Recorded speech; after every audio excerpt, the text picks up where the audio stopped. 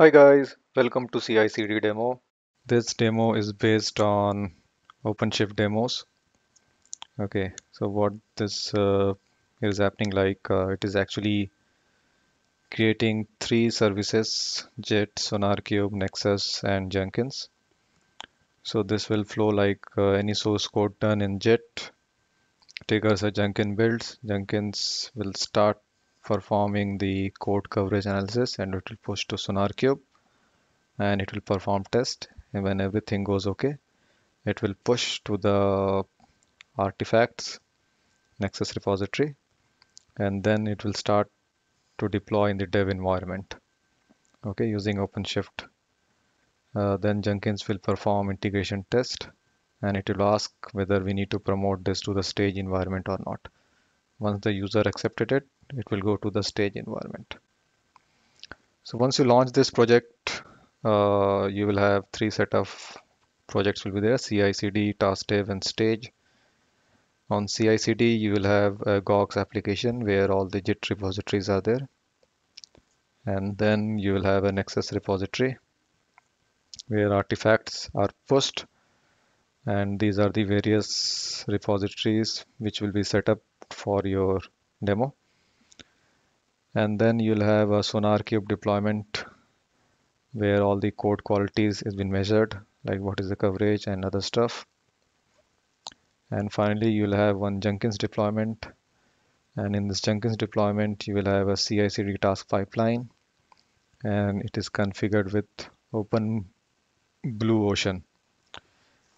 So if you see this Open Blue Ocean, you will find that how the pipeline is flow during this process. Okay, so let's start this demo. But thing is to come up with this setup using this GitHub require a lot of issues need to be resolved. Okay, so I am certain that you will have also issues to come up with this setup. So feel free to ping me or poke me for any concerns, query. I'll try to answer as much as possible. So I have my open task repository, and in this task repository, we are working on EAP7 branch. And let's do some changes on this branch.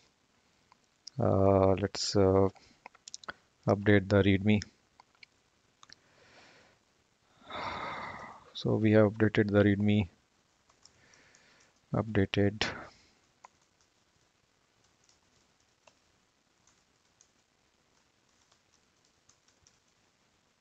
Okay. Once we have done some changes, what we can see that on the Jenkins side, uh,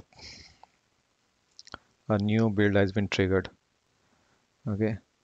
So if you see this console output, the pipelines are getting executed. And on the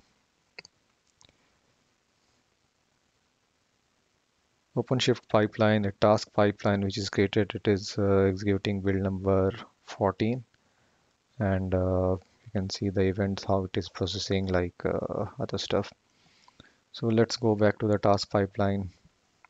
Okay, so first the build is getting performed. Let's wait for some time to complete it. And simultaneously you open your Blue Ocean stuff. Okay, so here you can see the flow, how it is performing. So this and these are integrated using Blue Ocean. So build is completed on this much time second, and next is happening test and analysis on. So here you can see the flow, like your test analysis, your static analysis and test is running. You can see the console output here. Okay, so your test analysis is completed. This took this much of time. Next is push to Nexus is happening. You can see the code is pushing to Nexus. Okay, so your push to Nexus is completed. Now it is deploying to the dev environment. So what is happening here is like first, uh, what are the stuff which is present in the dev environment? First, it will delete everything and start from the clean. Okay, so build a pipeline,